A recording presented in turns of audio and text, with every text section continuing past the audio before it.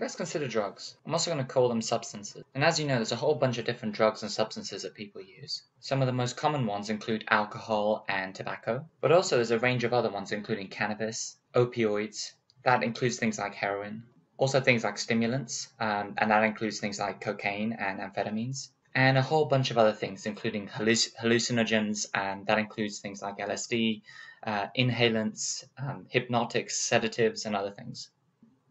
And let us not also forget one of the most commonly used substances, which is caffeine, commonly found in your mug of coffee or tea. So when we look at drugs, when we consider drugs, there's several things that we have to also kind of look at. So we have to consider what happens when drugs enter the body and also what happens when they exit. And these are two different processes. The first process, when the drug actually goes into a human body, we can actually call this intoxication.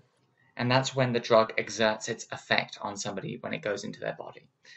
And if it exits after a period of prolonged use, we may experience something called withdrawal. So what are we talking about when we mention intoxication? We're talking about both the behavioral and psychological effects of the drug on the person, and these can be very much drug specific. So can we think of some examples of intoxication?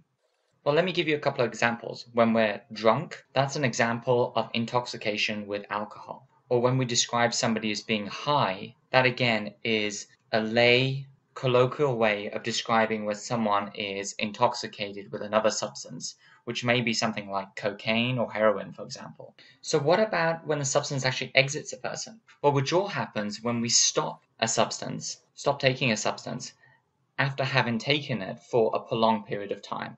And what happens there is that we get withdrawal symptoms of stopping the drug.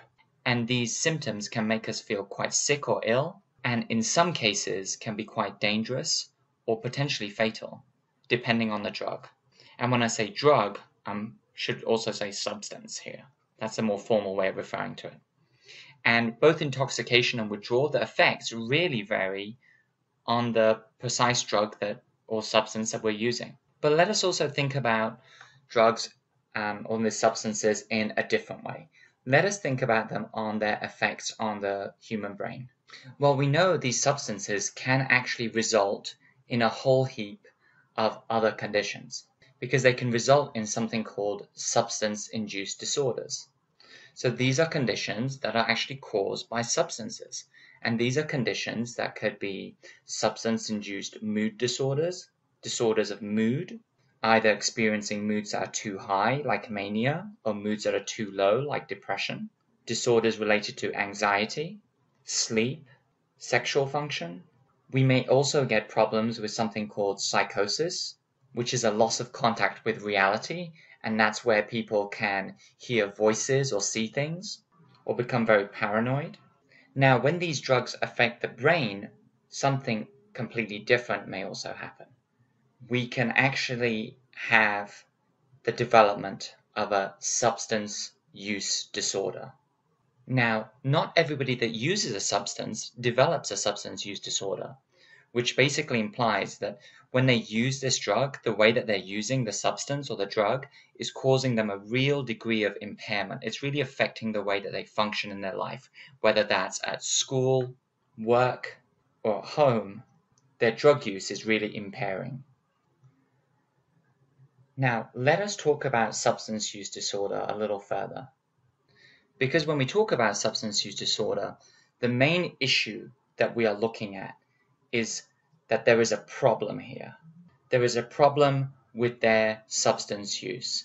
And again, not everybody that drinks alcohol or smokes cigarettes or uses illicit substances, not everybody has a substance use disorder, but some people do. So let's have a closer look at this. So how do we know they have a substance use disorder? One of the ways that we can find out is by looking at their use.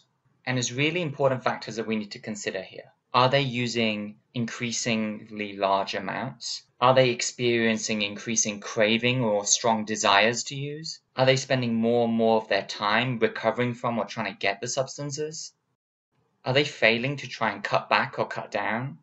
And also feeding into this use issue, are they experiencing problems related to their obligations at work, at school, at home. If these things are appearing, that really does suggest that maybe there is a problem and maybe they have a substance use disorder. A second factor that we look at, apart from use, is the presence of something we talked about earlier, and that was the presence of withdrawal. Now, this is something that happens after you stop using the drug after prolonged or sustained use, and you can feel pretty sick or unwell with different symptoms depending on whatever drug you're using after having stopped the drug. And this really also suggests that so physiologically you're dependent on the drug, your body's dependent on the drug.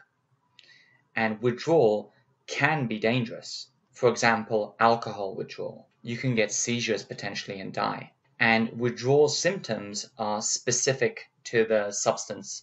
So again, the presence of withdrawal suggests that you have a problem. Finally, the last thing I want to mention is the presence of something called tolerance. And what tolerance is, let me graph it out for you.